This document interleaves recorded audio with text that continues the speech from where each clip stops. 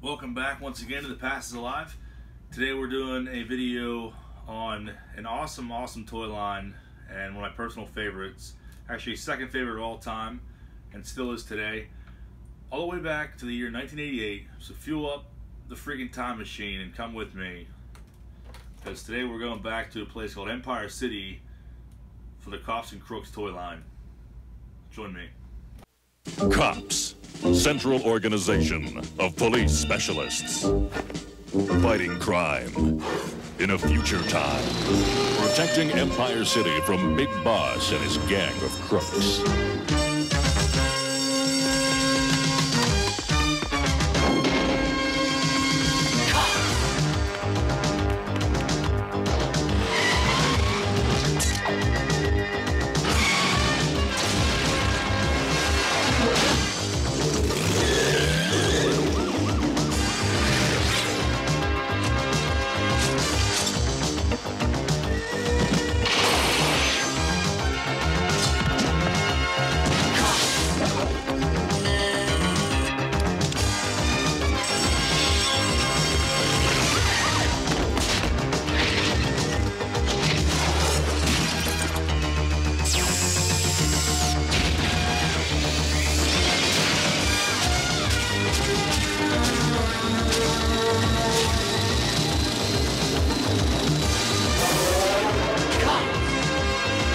It's crime fighting time. What a sick intro. One of my favorites of all time. Just super epic. The show is really awesome. It sucks that they canceled it in such a short time frame, but they do make them on DVD. So if any of you are interested, remember the show. When I own it on DVD, you can go on eBay and get like the entire series for like $10, maybe even less. So that's pretty awesome. So let's jump right into these. Cops and Crooks. We're going to do the Cops first. I'll show you the whole first series one. They made two series. I own the first series. These are the ones that I had mostly when I was a kid and never collected series two for whatever reason. I was probably moved on to who knows what else, other toy line by the time those came out. But we're starting with series one. And the significant thing about the Cops and Crooks is that every single figure came with actual caps to load into their guns there, which was really, nothing crazy at the time in 1988, but, in today's world, that would not go or fly whatsoever. You'd have lawsuits and kids getting burned and everything else. But anyways, that's what made this toy line so significant. The figures were awesome, too, and well put together. But we're going to start off with Barricade, and as you can see there, he is the Crooks Control Officer. Because of the shield gun. You can pick him up for... I don't see him too often nowadays. I want to say I got this guy when I first got into collecting again. I started buying all these Cops and Crooks figures up. It was one of my go-tos for buying toys. I think I paid 20 bucks for this at a Comic-Con, Steel City. I'd be surprised you'd find him for less than 50 or 60 nowadays. He doesn't pop up very often. And every single cop here had a cop's ID card, so showed their actual real name. His nickname is Barricade, but there's his real name, Stan Bach, and it also shows how to load in the caps there. He had kind of like it was like a riot weapon. The thing on the front there, but it shows the rest of the toy line as well. It shows all the good guys, and then also the crooks as well. And the card in this guy is decent, not too bad at all. He is punched, which isn't major. These guys are hard to find unpunched.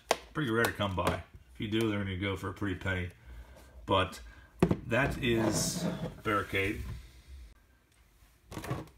Next up, we have Sundown, the cowboy gunslinger, and you can see his accessories there. You got some caps.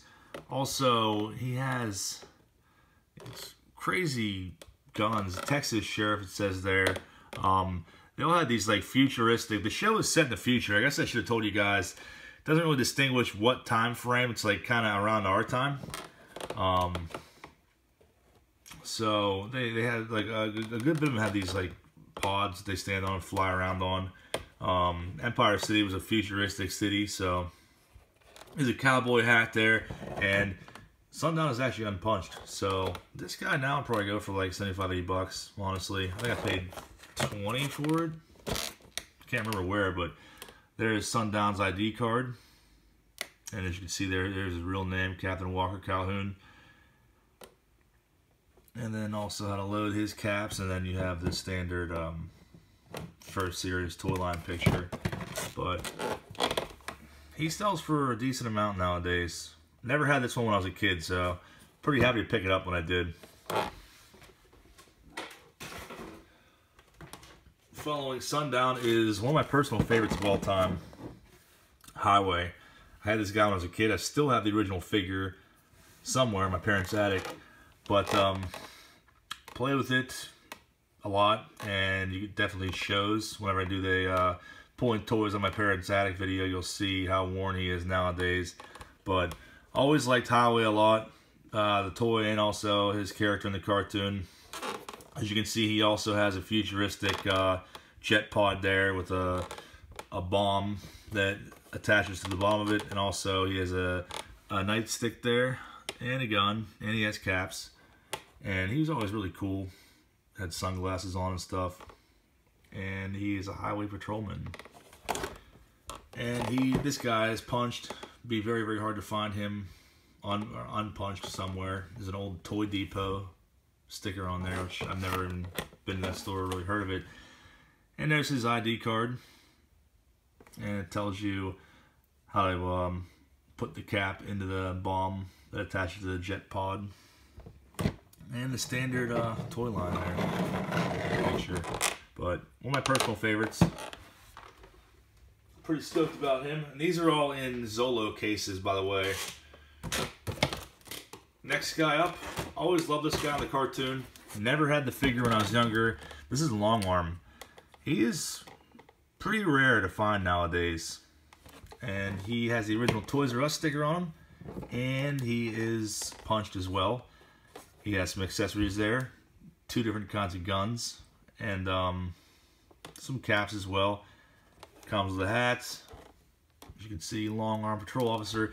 These cases were made by Zolo World, and they're standard to the Cops and Crooks line. There's only one figure that I found that wouldn't fit in these cases because of the accessory going outside of the bubble. So I had to substitute, actually 2 of them, I had to substitute those and put those in real Ghostbusters cases, which you'll see later in the video. And this is his ID card. Sergeant P.J. O'Malley, otherwise known as Long Arm. And there you have the instruction on how to load his cap into the gun. And the standard Series 1 picture. So I always love the graphics on these too. Card artwork on these was awesome. Love it. I feel like he was one I could never find on the shelves, peg hooks, whenever I was a kid. I always looked for him, I could never find him. So couldn't own him in 1988, but it's nice to own him now in 2019. I think I picked him up in a Cops and Crooks lot. I think I paid like $450 for it on eBay. There was a few figures like him. If you'd buy this guy right now off eBay, it'd probably cost you like 150 bucks. So I picked up, I think, 8 or 9 figures and like 2 or 3 vehicles in that lot for like $450, I want to say. And the one vehicle alone is valued at like 200 bucks. So I sold a bunch of the doubles that I got in the lot and made my money back easily, and basically got these guys for free. Him and a couple other ones. So pretty awesome there. That's Long Arm. And next up, one of my personal favorites from childhood is Officer Bowser and Blitz. And as you can see there, Canine Officer and a robot dog. Played with him all the time when I was younger. This one's an unpunched or a punch card. And you can see his gun, 2 guns, and also the caps. When you turn this little dial there beneath Blitz, there's like paper inside there that would rotate and look like it was actually like a red siren going off. So that was pretty sick. As you can see, he's kind of bionic there in the future. Always loved him. Still have the original one. I'll have to pull that out of the attic too as well here soon in the future. But pretty sick. One of Eric and I's first dogs, German Shepherd, was named Blitz too. So I always liked that too as well. And there is Bowser's ID card. And also his cap instructions and the standard line. Pretty sure the store line. So, cool artwork on that one too. He always had a real scruffy voice in the cartoon. Kind of like annoyed me. But cool, really cool character. And next we have Sergeant Mace. And I always like this guy too. And he is the SWAT team leader. And he's got what looks to be like a bazooka type gun. Also, he has a jet pod as well. Another gun down there in caps.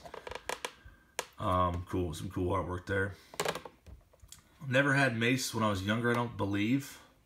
This guy also came with another lot off eBay. So he will run about easily $100 nowadays online. And his real name, Officer Colt Howards. But overall, he's in pretty good shape. I want to say his bubble is like lifting a little bit down there, but I'm not gonna complain. That was part of the big lot that I got, so definitely was well worth it. And last but not least, the leader of the cops, Bulletproof. I always loved this dude. He was just tough as nails. Awesome figure. Also pretty valuable too. I see Bulletproof selling nowadays for easily $150 on eBay. And he is on an unpunched card, or a punch card. Sorry about that. Sick artwork. He was like a bionic human being as well. He's got some cool accessories there. He's got a gun and a suitcase with the handcuff attached to it. It says he's a federal agent. And there you have his ID card as well. If you'd like to pause that and read it. He was the bane of the big boss's existence, which you see there, and you'll see soon in the video, the Kingpin. And overall, he's in really good shape. I think I paid, I think I got him for like $60 at a Steel City Con, I want to say. I picked up a lot of these at Steel City Con. I've never seen them anymore at all. They're pretty rare to come by, honestly. Now you pay an arm and a leg on eBay for any of these guys, so. That's Bulletproof, and that is the entire Series 1 Cops line. Now we're going to do the Crooks next. Alright, so leading off a Scum of the Empire City, the Crooks, we have Dr. Bad Vibes is up first. As you can see, the card art is a little different. They have added the end Crooks down below it to differentiate who's who, who's bad, who's good. You got some cool artwork there. You got Dr. Bad Vibes himself. You got his robot. As you can see, it says there, Mad Scientist. And there you have his robot. And you have some mechanical limbs and his weapon as well, gun with caps. And he's pretty detailed. He's got a transparent head there. And you can see his brain. He's got bright orange hair, so looks like a typical Mad Scientist in the future. This guy is on a punch card. I want to say I picked this up for about $20 at a toy show 4 or 5 years ago, maybe. And there's his bio. Now you see these have changed to wanted. If you want to pause that and read along with it, what it says about him. And then you have the instructions for it to load his cap gun. And then you have the same card art as with the cops. So that's Dr. Bad Vibes. Pretty cool pickup. He's not too expensive. If you were to start collecting this toy line, I mean, he'd be probably a good one to start with. You'd probably pay, I don't know, probably $35-40 for him, somewhere in that range. So nothing to break the bank really starting off with him, as if you would with this guy. One of my personal favorites, Buns McBoom Boom. This dude freaking rules. I had him when I was a kid too. Always loved this figure. Played with him until his legs fell off, literally. Still have the rest of his remains there in a bin somewhere in my parents' attic. This guy is hard to track down now. If you do find him, you're going to pay at least $150, maybe even upwards of $200. Whenever I got back into collecting, I think I might have paid $70 for him, $75. So as you can see, the prices are steadily increasing on a lot of these old toys. I got into it at the perfect time before they skyrocketed and took off. But this dude's sick. Basically, as you can see there on the card art, his jacket opens and guns pop out of his insides, his chest. He carries a Tommy gun, as you can see there, and he carries that Tommy gun inside of a guitar case. So this dude is really, really gnarly, I should say. He's got a fedora hat there, cool suit. He's got the caps with him. Buns McBoom Boom. As you can see, it says machine gunner on there, but yeah, he was a sick villain. Loved him. Any of you guys ever saw the movie The Fugitive too? The bad guy in The Fugitive, the movie with Harrison Ford from like '93 or whatever. This dude like looks exactly like the guy that plays him to a T, the one-armed man. Pretty cool. So that's Buns and Boom Boom. There's his wanted bio down there. If you want to freeze that, aka Nicky Itchy Finger Johnson. Smoking Joe Rub Out Robinson. There's his arrest record, convictions, and the standard card. But all around sick figure. I love this dude. I'm so happy that I own him. I got him a good time. But definitely an awesome figure to have in the personal collection. So that's Buns and Boom Boom. And following Buns and Boom Boom, we have Berserko.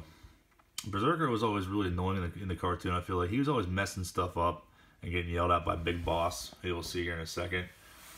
I feel like Big Boss is always pissed off at him. He's got 2 guns, and he's got caps, and he's also unpunched, as you can see. And I know I got a good deal on him too, but I can't remember what it was. And as you see down here, it says Punk. He's like a thug. One of Big Boss's lackeys. He got some cool artwork there. And his shirt says, "Bad is good." And he's got a big, cheesy grin on his face. Looks like he's up to no good. So that's Berserko. And there's his wanted bio, aka Arrogant, Danny Decadent, Airhead. As you can see, Airhead. There's his arrest record, outstanding warrants. And that is Berserko.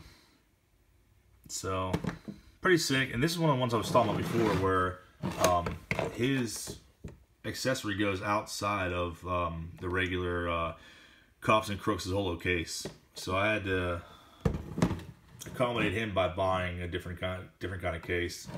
These are pretty big cards that these come on, so I had to use a real Ghostbusters case. As you can tell, I hate how much leeway and space there is between the actual bubble on the card and the freaking bubble in the case. But oh well. They haven't done one to accommodate him, and Buttons and Boom Boom too is the other one that you had to get a special case for, a different case. Didn't fit. And one of my personal favorites as well from childhood is the infamous Rock Crusher. He was kind of a numbskull too. Another thug, as you can see on here, escaped convict. His card is a little bit beat up top there, as you can see. There's some creasing to that, but not a big deal. I think I paid 20 bucks for him at Steel City Con. Now you'd probably pay 75, 80 bucks for him if you see him on eBay. But he's got a wrecking ball there. He's got a jackhammer and I don't know, generator, I guess, and some caps. So load the caps into the jackhammer there. Then I'm gonna fire off. So, and I want to say I played with him to death too, to the point where he has no legs. I think he is just upper body somewhere in a bin in my parents' attic. But still somewhat intact. And there's Rock Crusher's wanted bio, aka Jack Big House, Granite Head, Pebble Brain, hands up, and his convictions. If you want to pause those, you're supposed to cut these out, but I never did that when I was a kid. I wish I would have kept these cards when I was younger instead of just tearing the figure out and throwing them in the trash. It sucks. But yeah, and probably my behind Buttons and Boom Boom, he was definitely my favorite, second favorite villain. He's pretty awesome. So that's Rock Crusher. And the very last, but certainly not least, Kingpin of the Crooks and of Empire City, the Big Boss. This dude's a huge pig. As you can see, Crime King. and he comes with a cane that fires caps. Also has his trusty pet with him, which I can't remember what that was from the show. It's been a while since I watched it. I don't know if it's some sort of futuristic cat or what it is. As you can see up there too, I can't remember what it is. But this is Big Boss. Looks like a typical mobster there. You see in the back, there's his wanted bio. Emperor of Evil, Mogul Man, his arrest record, convictions. He was the bane of the cops' existence. And he is pretty expensive to find him now. This guy is on a punch card. I think I got a steal of a deal on this one. I got him at Steel City Con 2 a few years ago, and I think I paid like 20 bucks for him or something like that, which is crazy because at the time he was selling for like 80, I think. Now you're probably gonna pay easily over 100 bucks for Big Boss. So if you start collecting, you probably don't want to start off with Big Boss. You probably want to start with something a little cheaper and less expensive, like Dr. Bad Vibes or someone like that. He'd probably be your best bet. Even Bowser isn't too much money. I think you'll pay around like 60 bucks for Bowser now, Bowser and Blitz. But that's it for the first series of the Cops and Crooks toy line. Like I said before, the second series I do not own. I have not started buying them yet because I never owned them when I was a kid. Didn't have too much interest in the second series. They're all pretty expensive now, so I kind of wish I would have bought them back then. But maybe in the future I will do that toy line. I'm going to show you the vehicles real quick, and then the ones that I own at least, and then I can show some pictures of the other vehicles that they made for this toy line. Some of them are cheap, some of them are very expensive, but here's the vehicles for Cops and Crooks. So the first one that's part of my personal collection is the Cops Pursuit Jet, and this is one of their vehicles they used. As you can see, these also included caps. Got some old Kmart stickers there. Cap firing muzzle blaster, and no figure that came with this one. A lot of these vehicles came with different figures that they didn't produce individually. I picked this guy up for, I think, 15 bucks, also at a Comic-Con. I got lucky back then. I don't ever see any of this cop stuff anymore at all. It's like super rare, or people buy up right away. But there's an actual picture of the Pursuit Jet itself there, and the muzzle blaster. And this guy is sealed on both sides. So pretty cool. That's a Pursuit Jet. If you're gonna collect the vehicles, this toy line, this will probably be the place to start. This one, and there's a couple of villain vehicles too that I don't own that like 15, 20 bucks a piece. They're pretty cheap, so good place to start. And the next one I own, and the only other one I own, I wish I would have sold some of the other ones I had, is the Assault Vehicle. Now this is one of my favorite toys when I was a kid too, as far as vehicles go. I used to play with this all the time. Even in the sandbox, I'd take this thing in there. And this one was special too because it comes exclusively with the Hard Top action figure. Hard Top was his nickname. He's also a cop. Could not buy him individually or separately. You had to buy the Assault Vehicle in order to obtain Hard Top. It also came with caps. This thing was sick though. The back of it here. But basically this would lift up. Figure would sit down underneath it.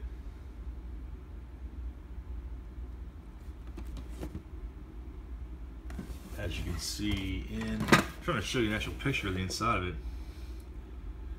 Yeah, as you can see right there.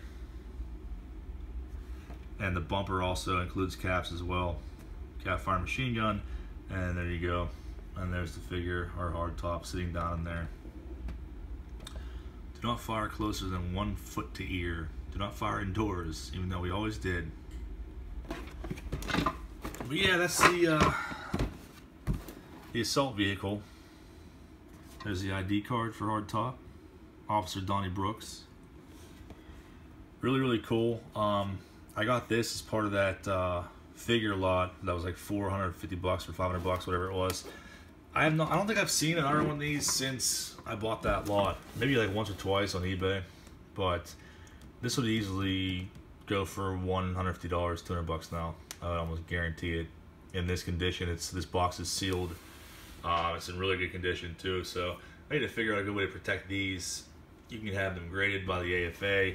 They'll put them in acrylic for you, but it's kind of expensive, and I'm not really too into get my figures graded. Not yet, at least. Maybe someday.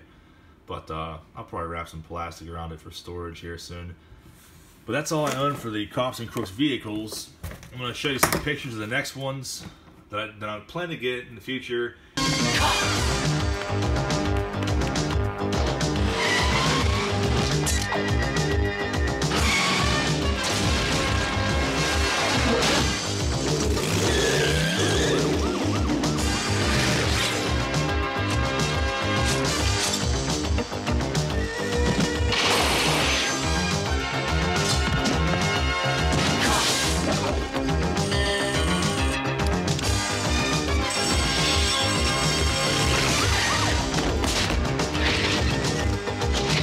Hopefully that brought back some memories for you. Let me know down in the comments if you remember this toy line, if you owned this toy line at all when you were a kid, or if you own them now. And I'd be happy to hear from you. So thanks for watching, everybody, and I'll see you next time.